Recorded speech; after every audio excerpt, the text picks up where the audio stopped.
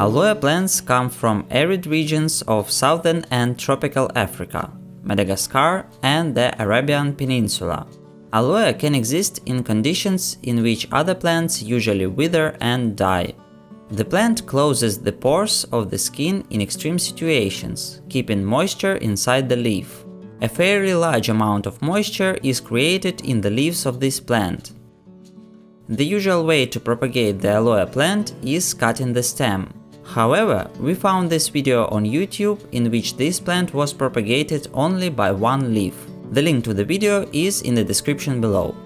We decided to try this method too. The idea to repeat it was born spontaneously and without any preparation. First of all, we cut the leaves of 3 types of aloe plant. Then we dried up the cuttings for 2 or 3 days in a shade at a temperature not lower than 20 degrees Celsius.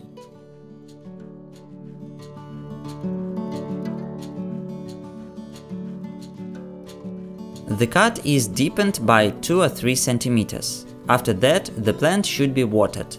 Honestly, at first we were skeptical of this method, because some cuttings unfortunately have died after 2 months.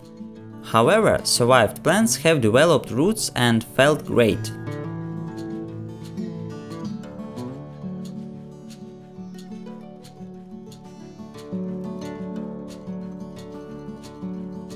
In December, some cuttings developed young rosettes. They didn't develop evenly on different leaves.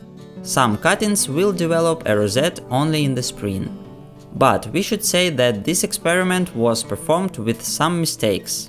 First one, mother plants were not prepared. And the second one, the propagation was carried out in July, in a very hot period of time.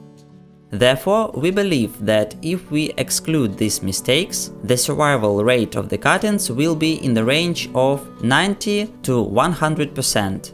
If you like this video, don't forget to hit the like button below and subscribe to our channel, cause this is the best motivation for us. See you in the next episode. Good luck!